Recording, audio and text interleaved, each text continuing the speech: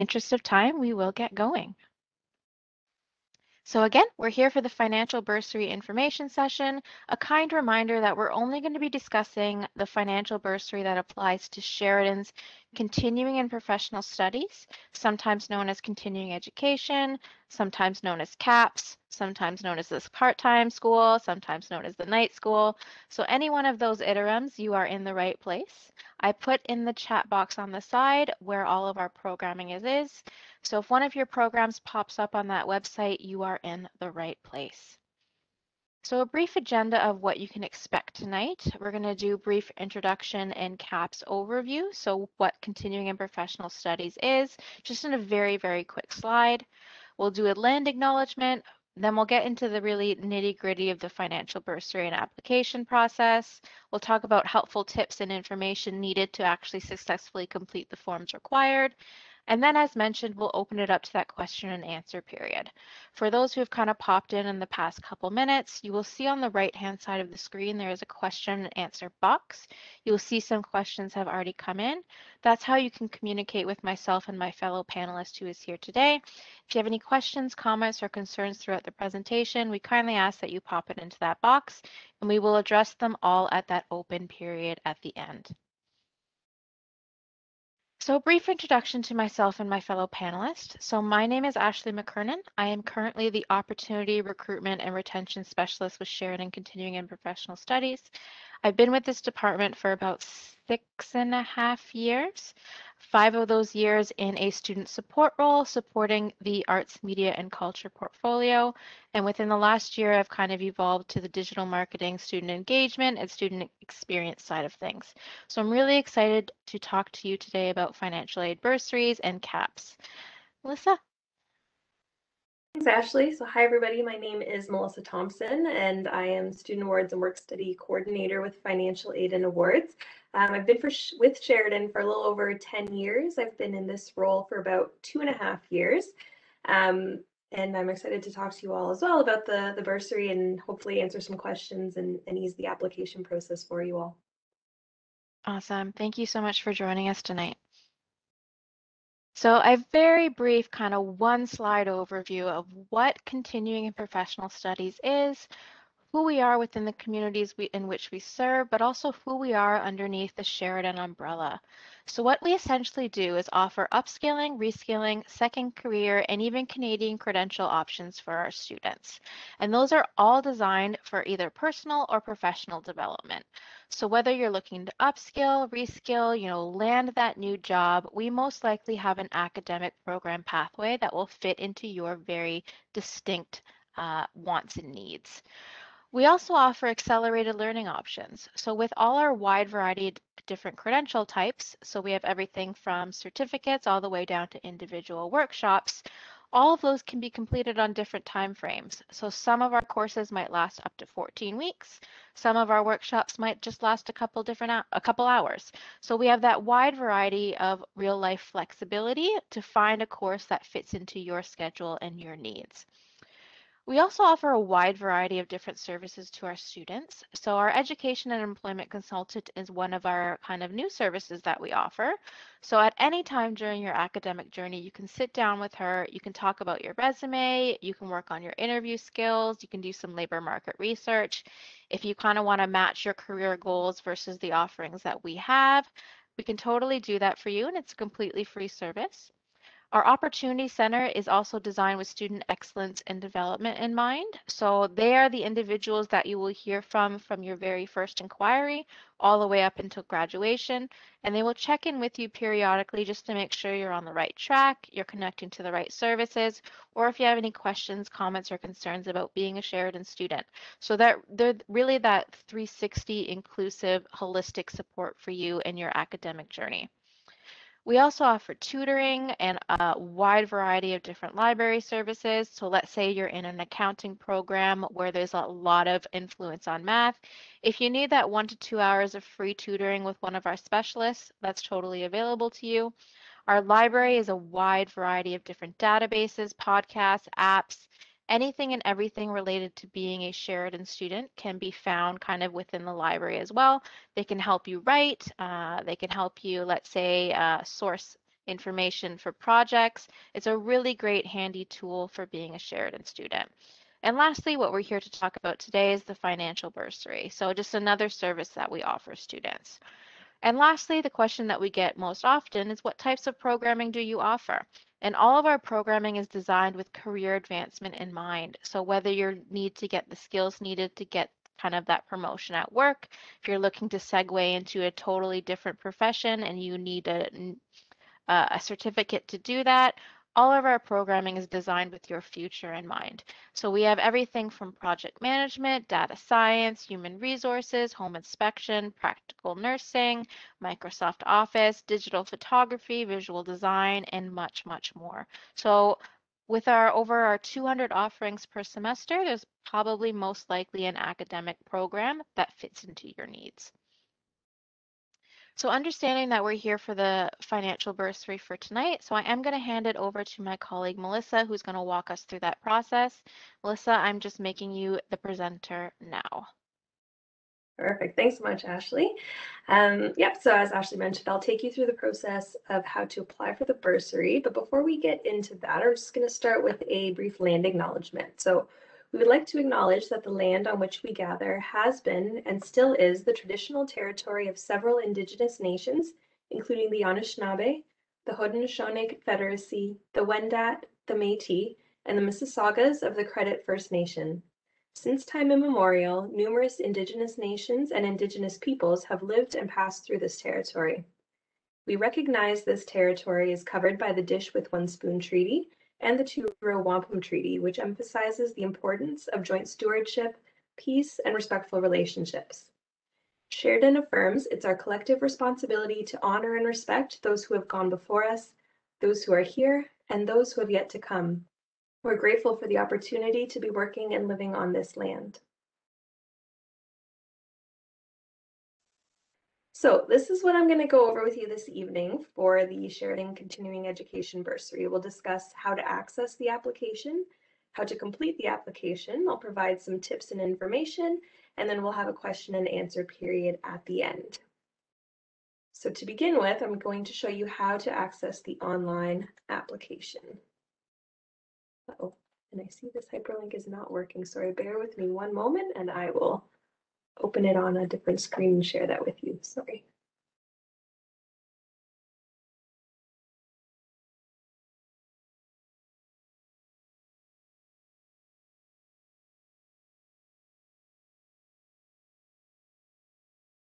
Okay, so I think you can all see this is the homepage for the Sheridan Continuing and Professional Studies website.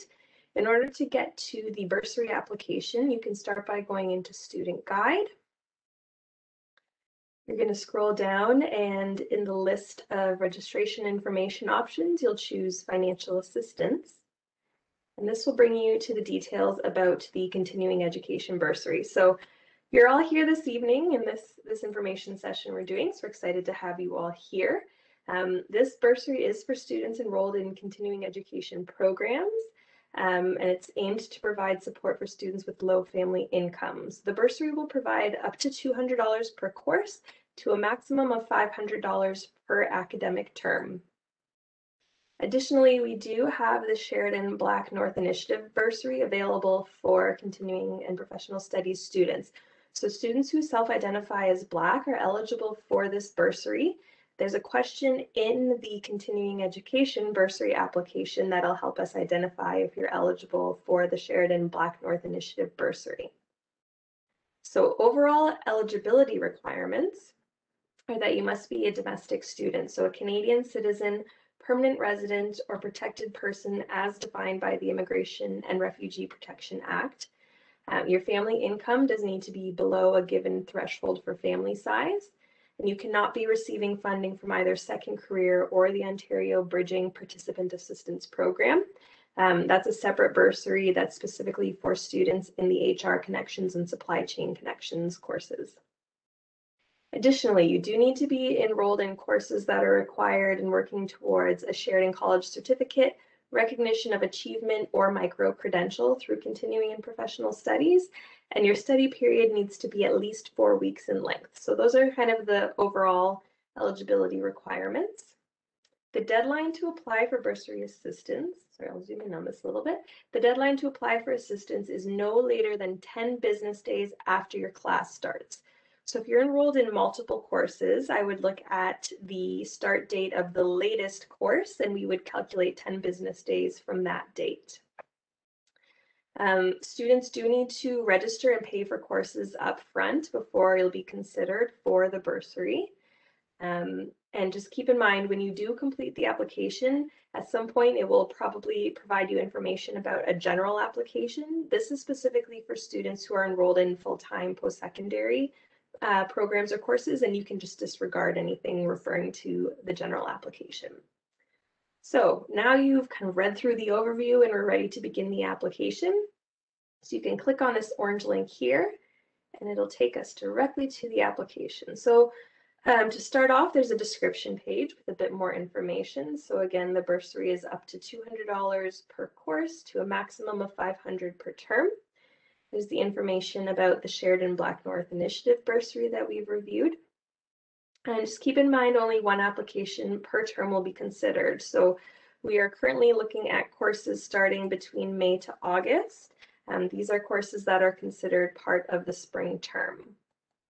Again, the eligibility criteria listed here is the same as what was on the website, and we do have the breakdown of family income thresholds. So in order to be eligible for the continuing education bursary, your family income and resources need to be below these cutoffs that are listed here based on family size. So a single individual with no children, your resources need to be below $65,342 to be eligible for the bursary support. You can see as the family size increases, so does the income threshold. Again, the application deadline is 10 business days after the start of your courses.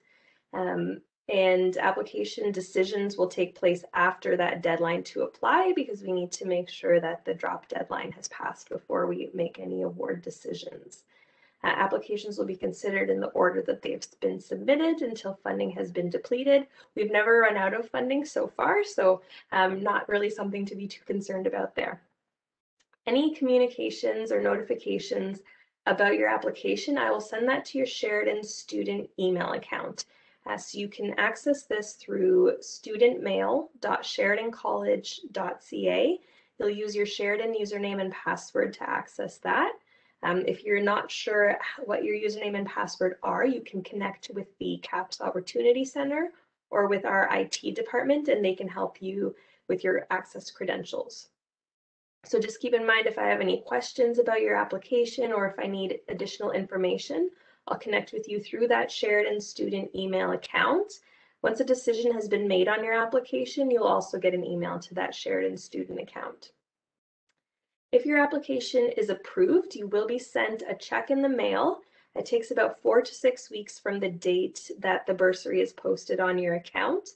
And the check will be mailed to the address that you have on file with Sheridan. So it's really important to make sure that you have accurate and up-to-date contact information with Sheridan.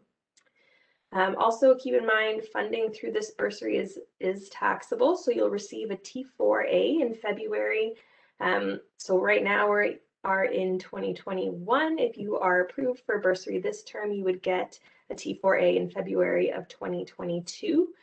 So it's important as well to make sure your social insurance number is up to date on your student record so that we can issue that T4A document to you as well. Last but not least, academic progress. So you must successfully complete the courses that are funded or approved through this bursary in order to maintain your eligibility for future bursary funding. If you withdraw from a course or you're unsuccessful, you would potentially have to complete just one term at your own expense before becoming eligible again. If you have any questions after this presentation or as you're completing the application, you can connect with me here, capsawards@sheridancollege.ca. Again, we ask that any communications be sent through your Sheridan student email account. So now we've got kind of an overview and some details about what we need to be eligible for the application, and we're ready to apply. You're going to click on this blue apply button on the bottom corner here. It's going to ask you to sign in with your institution. So in this case, you're going to type in your Sheridan username and password, the same one you use to check your Sheridan student email. And it will bring you to the online application. So you can see right here at the top, it says complete your general application early. And there's another message about the general application. Again, you can disregard anything referring to the general application. Right now, it's showing my account as an administrator, so bear with me. Sorry, I'm going to go back in and make sure that I get the student view for you all.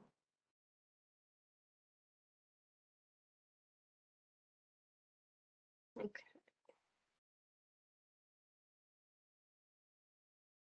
You know what, sorry, I'm going to stop sharing my screen for a moment just so that I can go in with a different view. Bear with me.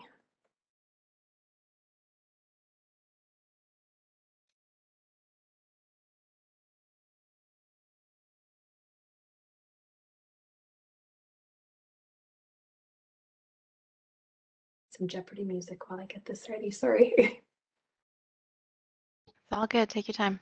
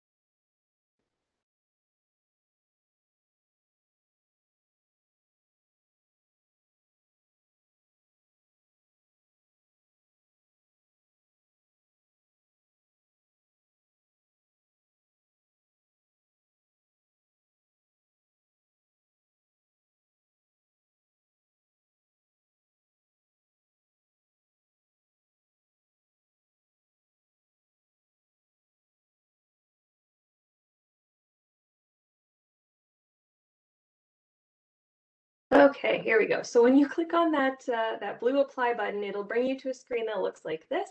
So on the left-hand side, it will say Sheridan Continuing Education Bursary Spring 2021.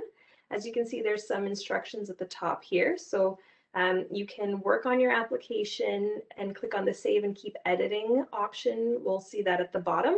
If you want to come back at a later date to finish it. Once you're done everything, you would just click on the Finish and Submit option. And keep in mind, anything that's required will be marked with an asterisk, and this website works best if you use Google Chrome or Internet Explorer. So we'll go through each of the questions on the application with you. First, you're going to start by entering in your name as well as your Sheridan student ID number. You're going to indicate your residency status in Canada. And you can see there's a drop-down menu with options to choose what your current residency status is. Next, you're going to provide proof of your residency status. You can see there's options here because I've uploaded some test documents, and you can see there's multiple documents that I've uploaded as tests here. So keep in mind, whichever one you choose is what I can see. So even if you've uploaded multiple documents, I can only see the one that you select from that drop-down list. The system doesn't allow me to pull in multiple uploaded documents. Next, you're going to indicate your marital status. So again, you can choose from the drop-down list, whatever is applicable to you. You'll let us know if you have any children under the age of 18. If so, you would indicate what their ages are. Next, you're going to answer the question, this is what I mentioned earlier about the Sheridan Black North Initiative Bursary. This is how we would identify you as being eligible. So I'll just read through the question. On July 16th, 2020, President and Vice Chancellor Dr. Janet Morrison signed the Black North Initiative CEO pledge, committing Sheridan alongside other leading Canadian institutions to specific actions and targets designed to dismantle systemic anti-Black racism and create opportunities for underrepresented members of its community. As an initial step, Sheridan has identified funds to support Black students with financial bursaries to help offset the costs of their Sheridan education. So based on your response to this question, you would be eligible for the Sheridan Black North Initiative Bursary. Do you self-identify as being Black, so African, American, Canadian, Caribbean, or multiracial? And you would choose yes or no to this question. Next, you're going to let us know which continuing education program you're currently pursuing.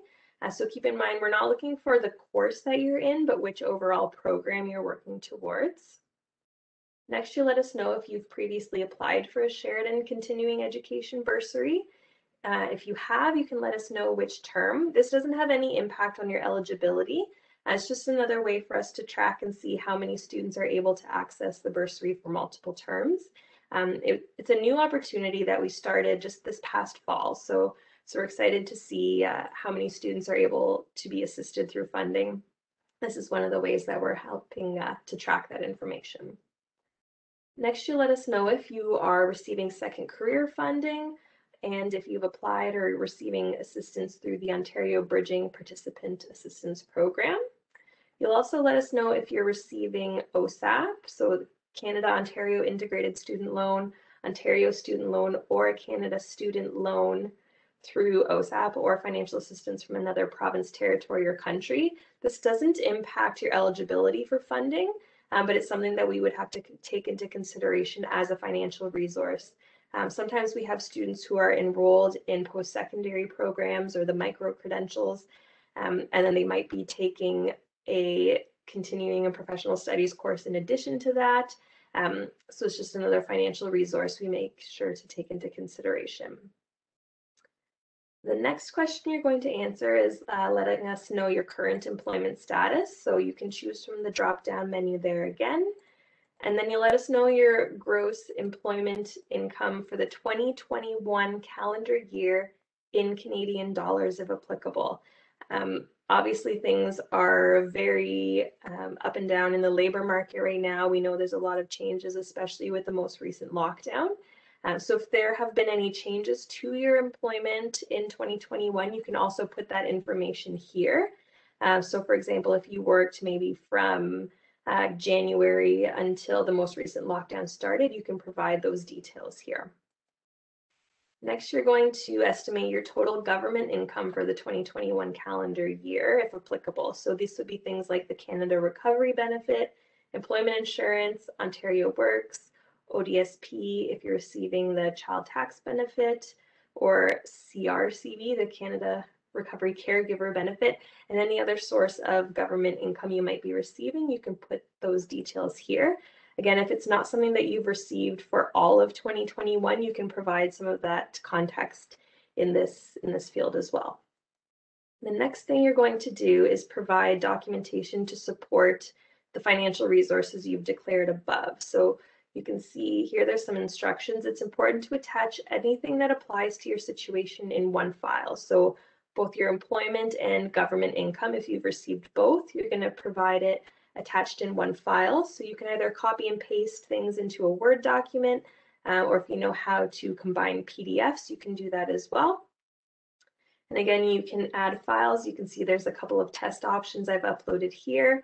Again, whichever one you select is the one that I'll be able to view. So even if you upload a pay stub, say this was a pay stub, and then the next file you upload is your government support, I'll only be able to see the one that you select, which is why it's really important to put everything together in one file before you upload.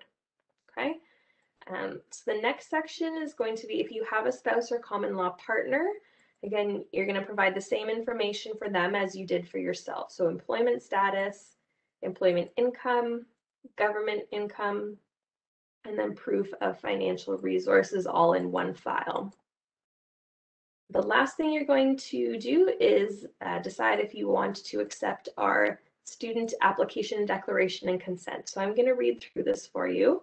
So it says, I understand that I can withdraw this consent at any time before I accept financial assistance under this program. I understand that if I withdraw any of my required consents, it will affect my eligibility for bursary assistance through the Sheridan Continuing Education Bursary. I understand that if I'm eligible, bursary funding will be directed to me as a reimbursement of eligible education costs for in-session courses that I've already paid for. I declare that the information contained in this application and the appended documentation is complete, true, and accurate. I understand that failure to supply information that is complete, true, and accurate will result in the termination of my bursary application and will require any Sheridan continuing education bursary funding I've been previously awarded to be returned to Sheridan College. I consent to the release of my personal information to Sheridan College units involved in the delivery of the Sheridan continuing education bursary and government ministries as appropriate. So there is a note if you don't consent and agree to this declaration, we are not able to review your application, okay? So I mentioned there were some instructions. I'll scroll back up to the top. If you start the application, you can save and keep editing if you want to come back to it at a later date. And once you're done and you've input everything that is necessary, you're going to click the finish and submit button. So because I already did a test, the only option I have here is update your application. But if you're going into this for the first time, you will see those save and keep editing and the finish and submit options. So that is the application process. I'm going to stop sharing this screen and we'll go back to the presentation. Okay. So just a few tips and some helpful information. Again, it's really important that you check that Sheridan student email account regularly. If you forget to submit something on the application, or if I have any questions about documents or information that you've declared, I will send you a communication to that Sheridan student email account. So I'll also usually provide you with a deadline to respond. So it's really important that you check that on a regular basis. If you have any questions, just feel free to reach out. I do check that CAPS Awards at Sheridan College account on a daily basis. So I'll respond to your email as quickly as I'm able to. And just a reminder, if you're approved for the bursary, checks are issued about 4 to 6 weeks from the date that it's posted to your account, and we will send it to the address on file. If you need to verify your address, you can reach out to the CAPS Opportunity Center, or you can reach out to me and I can verify the information that we have on file for you to make sure we send the check to the correct address. So that is the Sheridan Continuing Education Bursary application, and we can open it up now for questions that you might have. Awesome. Thank you so much for taking the time to go over that. That was perfect. So what we're going to do is I've seen a couple questions come in privately through the chat, a couple come in through QA. If they're relevant to this presentation, I will read them out, and then most likely it'll be Melissa answering them and not me. So the first question that came in privately through the chat is, how do I calculate the threshold you mentioned? Is it 2021 or 2020? 2021. So we're going to do a projection based on the resources that you declare on your application. So you would have provided employment information if applicable, as well as government resources if applicable. So I take that information and project it out for the remainder of the 2021 calendar year. And we're looking at gross employment income, not net. So that's an important distinction as well. Perfect. Next question I can answer a bit, and I'll pivot to Melissa. I'm taking 3 courses that are part of a certificate. Would I apply to all 3 or just one?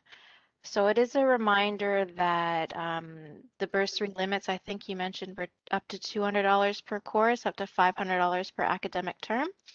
So if whatever comes first. So if the 3 courses, can fit into that $500 per academic term, that's fine. If you reach that limit with 2 courses, then you reach it with 2. Does that make sense, Melissa?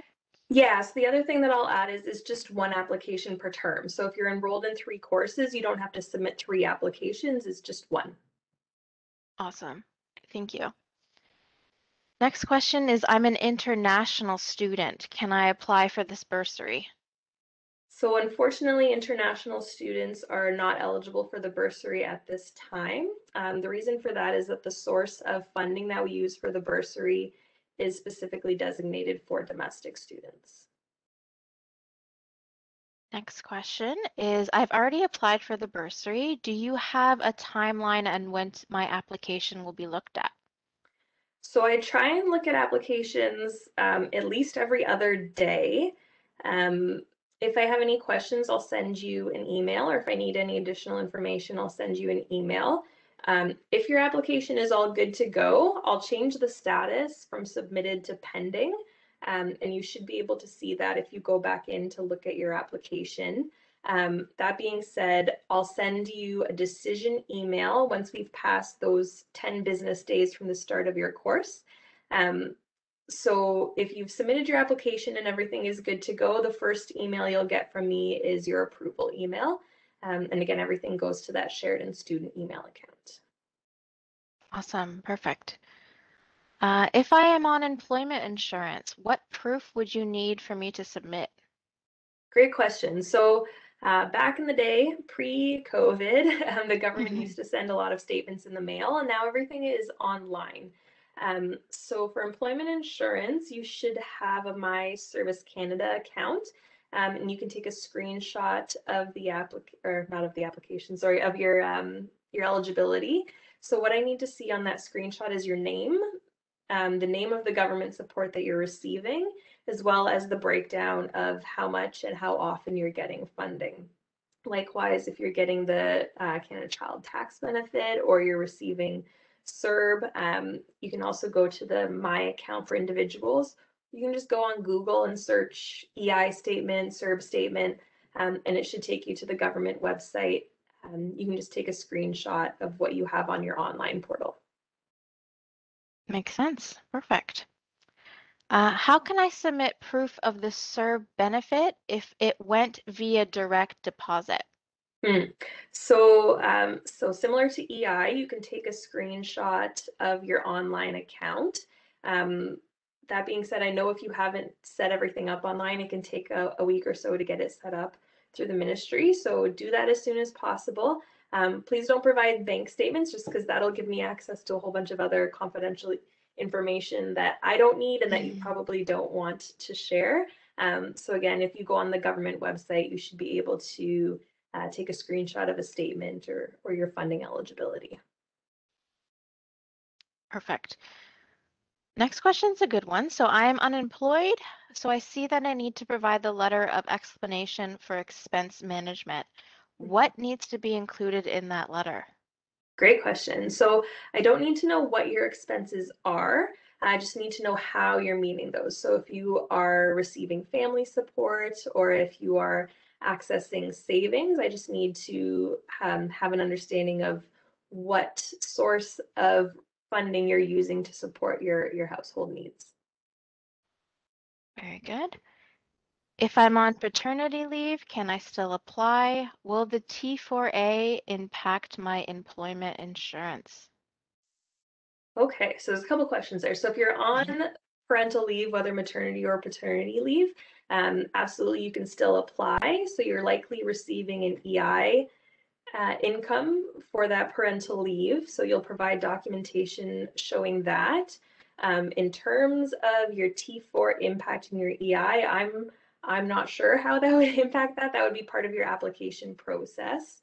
But that also prompts me to mention something else. So when we're looking at your employment income, I cannot accept a T4 as proof of income because it's going to be for the previous calendar year.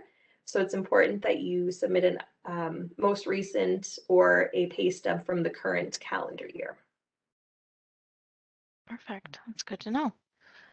I think you already went over it, but is there a threshold limit for the income to qualify for this bursary? Yeah, Maybe just so a reminder. yeah, so it does depend on your family size. So when you're on the continuing education website, if you click on the link for the bursary, it will bring you to the description page that lists out the financial thresholds per family size. Perfect. If I am sponsoring my partner, can they be added to the family number to calculate the income eligibility? They can. So that being said, any financial resources that they have, whether if they're in Canada already or if they're still in another country, that would have to be declared. So if they're working in another country, I would need employment details from that country. If they're receiving any other kind of financial support outside of Canada, I would need that information as well. Um, if you're submitting documents that are in another language, unfortunately, I only speak English, so it's always helpful for me Mhm. if you can flip me an email with just a quick translation of anything that's important. If there's anything I don't understand, I'll probably either use Google Translate or reach out to you as well. And again, anything from another country, if it's in a different currency other than Canadian dollars, then I'll do the currency conversion on my end because we do need to calculate everything in Canadian dollars. Good to know for sure. So this question, I'm going to paraphrase it. If I'm attending a certificate program here, is this bursary the only bursary in which continuing and professional studies students are eligible for? Yes, so at this time, this is the only bursary that we have available. Actually, sorry, I should say we do have a separate Ontario Bridging Participant Assistance Program that's specifically for students just in the HR Connections and the Supply Chain Connections courses. Those courses are offered with continuing and professional studies in conjunction with Access Employment. And students who are receiving that bursary are not eligible for the continuing education bursary. But again, it's just those two courses that are eligible for OBPAP and not this one. Otherwise, yes, this is the bursary that's available for continuing and professional studies students. Perfect. So the next question is, are ESL courses included for this financial aid? And I want to preface that by saying that continuing and professional studies does not have ESL courses. So I'm thinking you might be part of the larger Sheridan community in the full-time study side. If you wanted to clarify in the questions and answers box again, what courses you are enrolled in, but currently, continuing in professional studies does not have English as a second language courses. So I just want to confirm that you're in the right place. Next question. If I have a dependent, but not my child under the age of 18, do I need to indicate that? Good question. Um, Mhm.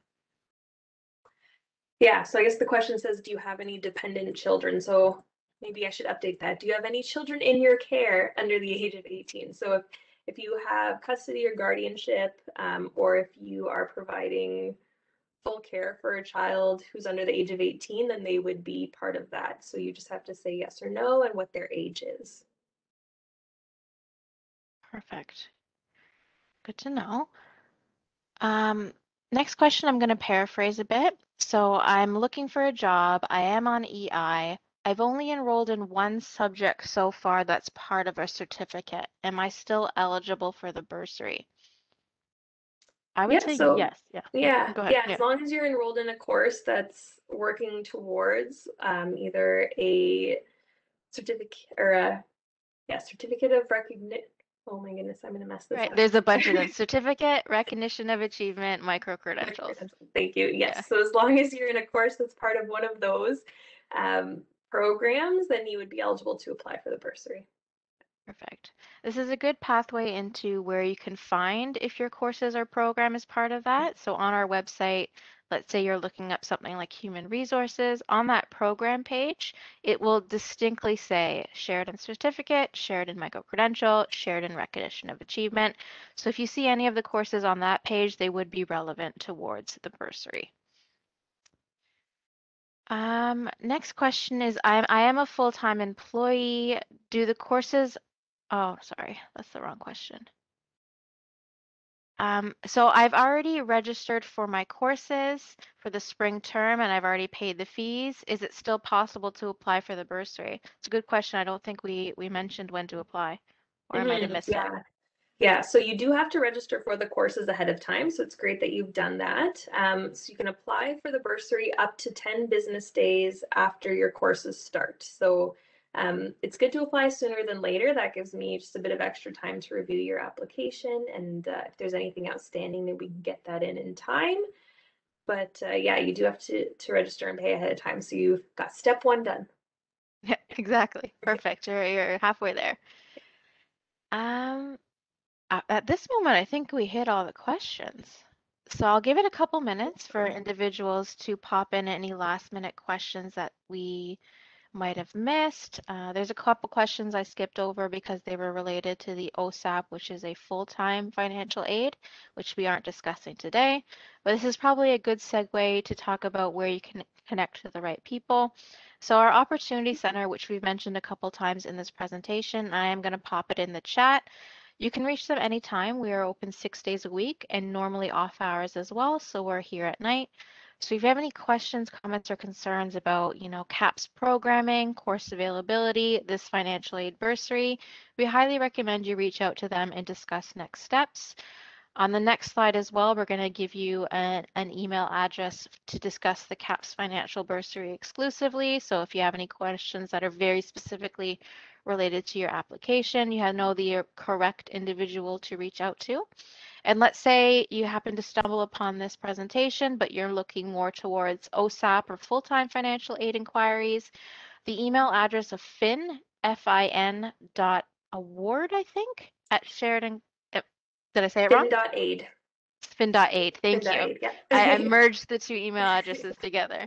Fin.aid at SheridanCollege.ca can walk you through those OSAP and full-time course inquiries or financial aid information. Yeah, so I'll flip it just over to the next slide so you can see there's the Perfect. CAPS Awards email there.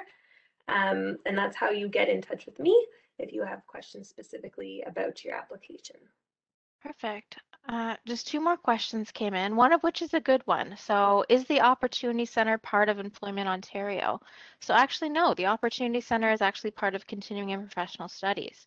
So, it's a division within our department that works exclusively with our students, helping that student experience. So, as I mentioned at the beginning of the presentation, they're kind of with you from that very first inquiry all the way up to graduation. They can help you connect with the right Sheridan services. They can help you connect with this bursary. They can help you talk about program pathways, availability, etc. So they're a really handy kind of center to discuss anything and everything related to being a Sheridan student. Next question. In one of my previous questions, I mentioned sponsoring a parent, not partner, and they are in Canada. Do I add the sponsorship parents to the number of family?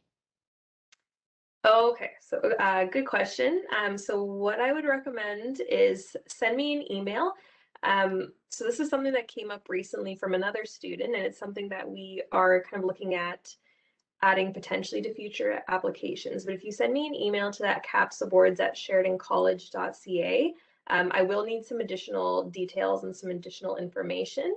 So like I said, yeah, just shoot me an email, Caps Awards, and I can go through that with you individually. Perfect.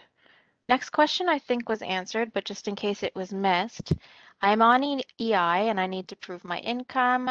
Would you want me to log into my service account or do you have any other means to provide proof of income? Yeah, so it's going to be your Service Canada account. So again, we don't want bank statements just because that has a lot of additional confidential information. Um, so yeah, logging into your Service Canada account and taking a screenshot is the best way to provide those details. I think I saw something, it might have been a private message to me saying it can take some time. It might be past the deadline to apply for you to be able to get access to that information. Send me an email and let me know, and we can do a workaround for you. Perfect. That's a great answer. Thank you. Two questions left. If unemployed, what type of letter is needed and from who? Can you kindly clarify?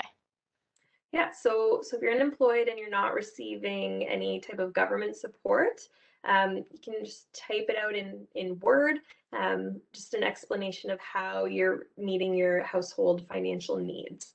So whether you're relying on savings, or if you are maybe living with a family member or have sponsor or somebody who's supporting you, just provide the clarification in a letter and upload it to the application. Can you clarify, should we be completing the general application underneath the Sheridan Con Ed bursary? Nope, so ignore anything that has to do with the general application. You might see different notifications and messages as you go along. Just completely ignore them, disregard. That's specifically an application for full-time students. Perfect. And a couple questions came in when we were discussing the EI and Service account. A lot of students mentioned they don't have access to their Service Canada account. What would you recommend? So that would be something that you would have to get set up then in order to provide that supporting documentation. So it can take a little bit of time. So again, if you think you might miss the deadline to apply, just send me an email. I can make note of it and take that into consideration. But we do have to have that government the support. We have to have documentation from the government. Mhm. This is just in case we ever get audited, we need to have the appropriate proof of resources for students. Of course, makes sense. All right. I think that brings us to the end of our question and answer period.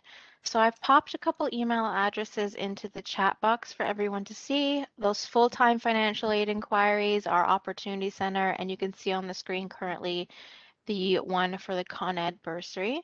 So if you have any questions, comments, or concerns, those are kind of the three avenues in which you can pursue depending on what type of question it is.